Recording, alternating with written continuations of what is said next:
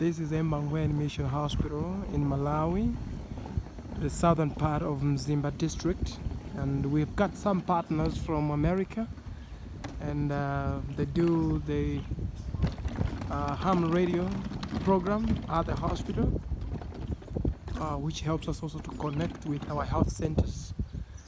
And today we have got Don Jones, who is working on the antenna. Don Jones is from Washington, D.C.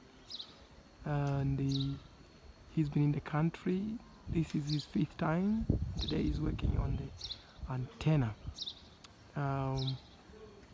We believe that once this is set, it will improve the communication with our health centers, 5 of them that are under Embangweni Mission Hospital.